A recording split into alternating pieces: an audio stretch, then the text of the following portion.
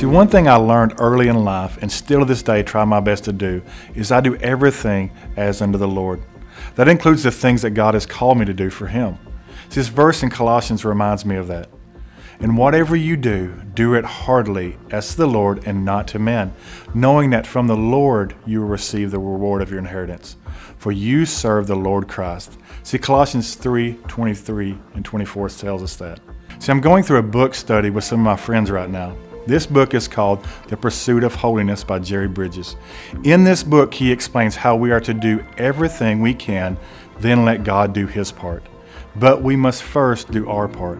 Jerry Bridges says this: a farmer plows his field, sows his seed, and fertilizes and cultivates, all the while knowing that in the final analysis he is utterly dependent on forces outside of himself. He knows he cannot cause the seeds to germinate, nor can he produce the rain and sunshine for growing and harvesting the crop. You see, for a successful harvest, he is dependent on these things from God. Yet the farmer knows that unless he diligently pursues the responsibilities to plow, to plant, fertilize, and cultivate, he cannot expect a harvest at the end of the season. You see, in a sense, he is in partnership with God, and he will reap its benefits only when he has fulfilled his own responsibilities. Farming is a joint venture between God and the farmer. So the farmer cannot do what God must do, and God will not do what the farmer should do. See, we can apply this to just about every aspect of our lives. We must remember to give God our lives and all we have, and then let Him do His part.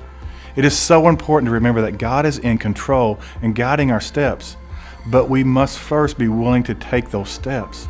Don't just sit and wait for something to happen. Put your car in drive and see where the Lord wants to lead you. See, this is our part to make our lives available and to do what God has called us to do.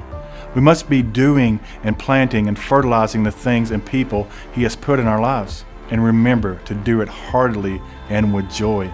Do everything you do as in the Lord and not men, and we look forward to the inheritance we will receive one day on His return.